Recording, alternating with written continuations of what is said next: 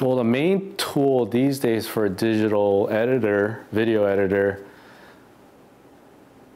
any editor will know about this is, you know, for the longest time, well, Avid is like the studio standard, Avid, to cut on Avid, but that's like a much more expensive and quite honestly, in my opinion, a lot more primitive of a software as far as, you know, the versatility.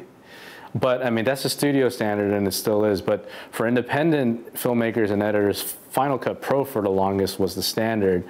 But man, honestly, the last maybe 2 or 3 years, a lot of us, including myself, have switched to Premiere Pro, Adobe Premiere Pro, because it's just proven to surpass Final Cut in a lot of different ways. From it, it accepts a lot more different formats of video seamlessly, which is huge because, you know, now there's so many different camera formats and different cameras that independent filmmakers are shooting with. Premiere Pro, it just ingests all of them seamlessly. Final Cut Pro, it claims to do the same, but it's nowhere near. And also Final Cut Pro, as you know, you have to render everything. Whereas Premiere Pro, it does live rendering, and a lot of the footage you bring in, it just comes in seamlessly. You don't have to render, it just plays back, you know, perfectly. So that was huge. So I was very reluctant and skeptical too, but because everyone else was doing it, people that I trusted told me you gotta switch. I switched. So first and foremost, I would say if you still use Final Cut, I mean, it'll do the job, but it's worth switching to Adobe Premiere Pro, especially if you're someone like me who edits but also does motion graphics and visual effects, because then that person inevitably uses After Effects a lot. And then to use Premiere Pro with After Effects, you could go back and forth from those programs seamlessly. And it works together in conjunction, knowing that there's people like me that's simultaneously going to be going from Premiere Pro to Adobe After Effects back and forth. I would say, so those two programs are my key tools right now. And then if you do a lot of motion graphics and, you know, animation stuff, you know, inevitably you're going to do a lot of Photoshop stuff, Illustrator, you know, the more kind of traditional design programs, you're going to use that in conjunction with After Effects. So the Creative Cloud in general is probably my best tool, and they're freaking awesome.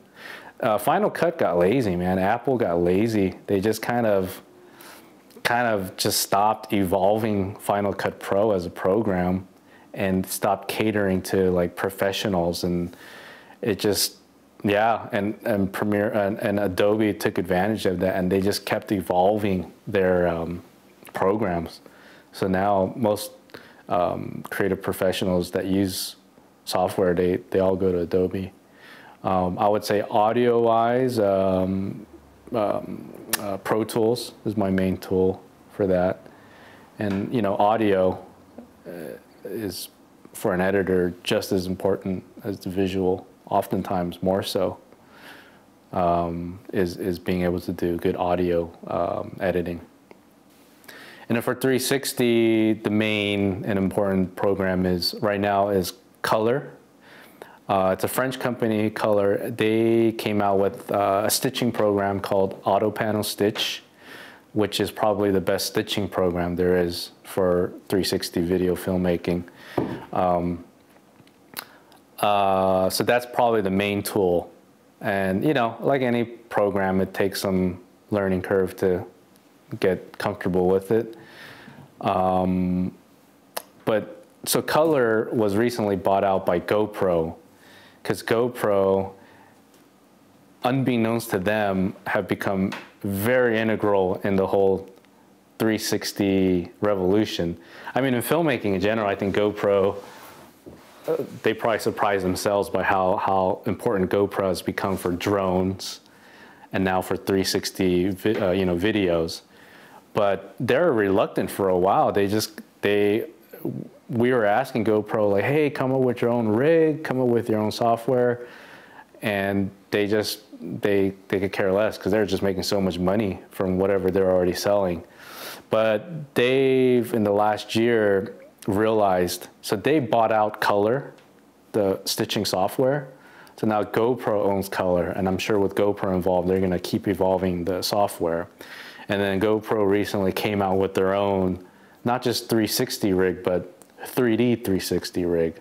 So if GoPro finally has embraced it, and they're probably gonna become even more integral to VR filmmaking.